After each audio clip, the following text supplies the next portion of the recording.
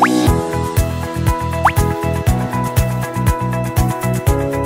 friends, I hope you guys are doing really well. It's Debbie Poliski. How many times are you looking for a salad that's a combination of vegetables and fruit?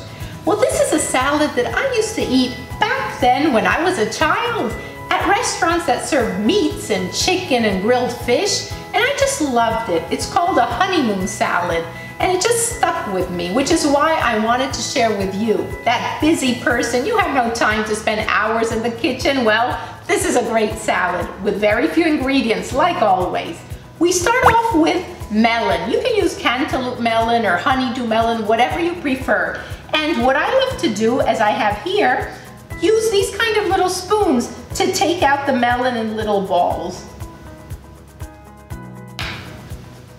That's our first ingredient. I love melons. They're very high in vitamin C and lots of water. We need hydration, especially in the summertime. So again, our body's made of 70–80% water. Great option with our melon.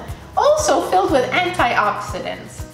And you know what? People laugh at me, but these seeds, you don't have to throw them away. You can also roast them like you do pumpkin seeds and others, and they're very tasty and high in good fats.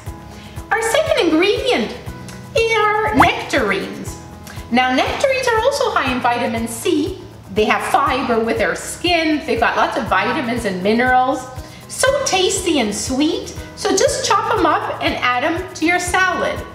Now you're gonna laugh because here on the left side I have two vegetables. That's right, this salad has fruit and veggies.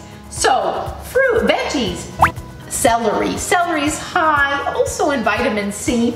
I love the veggies, or I love celery because it's so crunchy, and the skin, the fiber, well, it's a great addition to any salad. So add a little bit of celery, chop it up and add it to your salad. And last but not least, we've got tomatoes. Tomatoes can be considered a vegetable or fruit, but tomatoes, all kinds. You can use these large ones or the cherry tomatoes. Again, tomatoes are, like all of these, high in vitamin C. And they are very nutritious and very low in calories. So with this salad, one addition for those cherry lovers is just get those delicious cherries, dark cherries, and also if they're seedless, just add a few here. And just gives it a nice dark color and high in antioxidants. Now to season, I always keep it simple, some olive oil and maybe some lemon juice. That's about it. You don't need anything else. And you know what?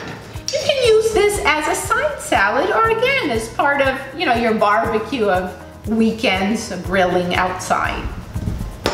Again, tasty, simple, healthy, and delicious. What more can we ask for? Looking forward to your recipes and your comments, and wishing you, like always, a day filled with health and happiness, peace, and lots of love.